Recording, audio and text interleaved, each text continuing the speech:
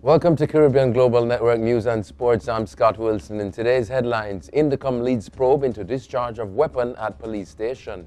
And in sports, Atkinson on top at ISL champs.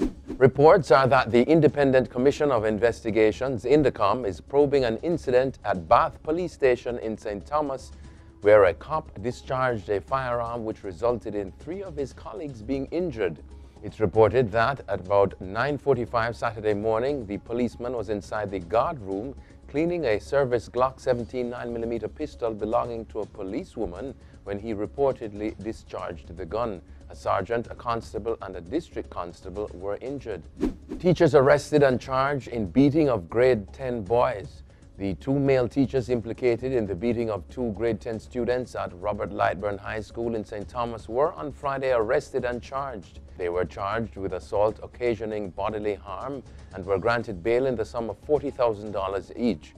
Reports are that following last week's Heritage Week celebrations at the school, a teacher requested that 2 students assist in moving chairs, but they were reluctant. It is reported that the 2 students were later pulled from a public passenger bus and beaten by a group of men. The teachers were reportedly among the group. And in sports, J3A looking to strengthen 4x100-meter team.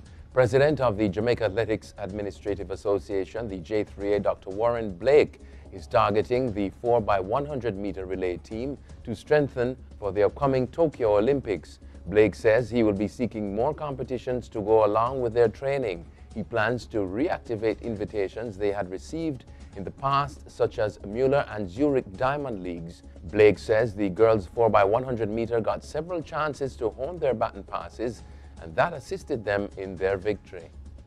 Atkinson on top at ISL champs. Jamaican swimmer Alia Atkinson continues to shine. On Sunday at the 2019 International Swimming League, ISL, in Budapest, she claimed the top spot for Team Iron in the women's 100-meter breaststroke.